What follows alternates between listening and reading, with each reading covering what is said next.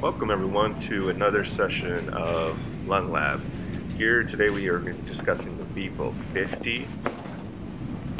To the bottom right you're going to see the power on button, which is labeled on this particular device. They went ahead and put labels on it. With the click of it holding for about 2 seconds, you turn on the machine and then it's going to enter a standby mode.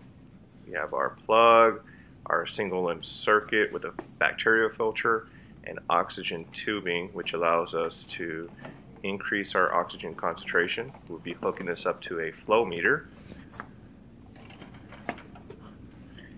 Once we've done this and turned on to the needed oxygen, we will be ready for the settings to be applied.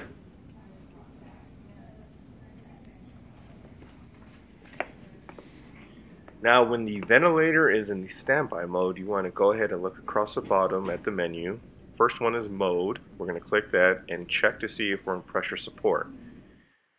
If you notice there, ventilation mode says pressure, breath mode support. This is the same as bipap.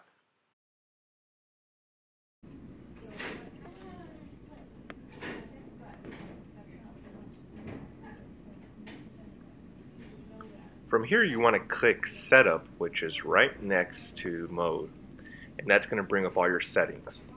We're matching them with the information at the top left, that the settings that they want to have as a standard setting. So we have our PEEP of 5, we have our backup rate of 14 breaths per minute, we have a targeted volume of 550 milliliters, and this is a hybrid mode that we're in. So we have a minimum pressure of 7 with a max pressure of 25 so that it can make the adjustments. All set with the new mode that we have in there. We're going to go ahead and now click alarm that's right next to the setup, and we're going to get all our preset alarms. Go ahead and go through these and make sure they're within the range that you like. If you click alarm one more time, you'll scroll to the next page, and the only thing you need to ensure is that you do have settings set for your high and low end tidal CO2, which we do have connected to our circuit.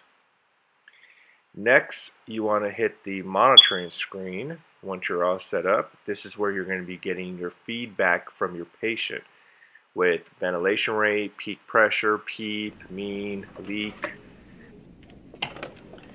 Now we're going to explore the single limb circuits. We have a 1522 connector that's going to go in line with the end tidal CO2 monitoring. You'll notice it is disposable for the CO2. There is a white disposable piece that's inside. From this point, we're going to go ahead and turn off the device and save it for the next patient by clicking that same power on button.